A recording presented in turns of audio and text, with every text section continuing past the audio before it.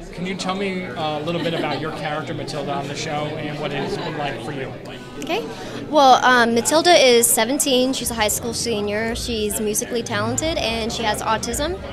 And like me, I also have autism as well, which is really unique because, you know, first actor with autism to be playing a character with autism in a leading role in a TV show is huge. It's just all coming together in one.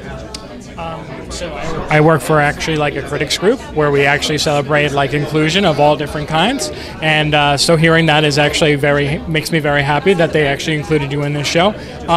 Do you feel like the industry is? I know you're relatively new to the industry, but do you feel as a young newcomer to the industry that the world has been very accepting of you in Hollywood? I mean, I came out in early 2019, so it's still kind of new because I've been pursuing this industry for a while now, but everybody has been really accepting.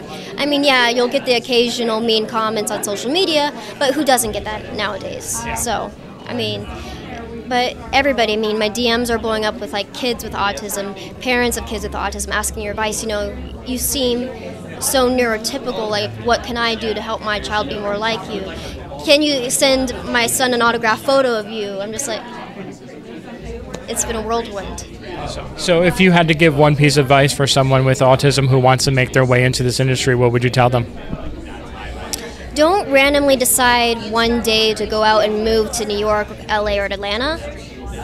Take your time, save up your money, just because sometimes agents don't always like their actors having day jobs so they can focus on auditions full time, because that is our job. I worked several jobs for a year before I moved to LA, so I wouldn't have to work for a year, which helped because within that year I got my audition for the show. That's awesome. Well, thank you so very much. Congratulations. Best of luck to you.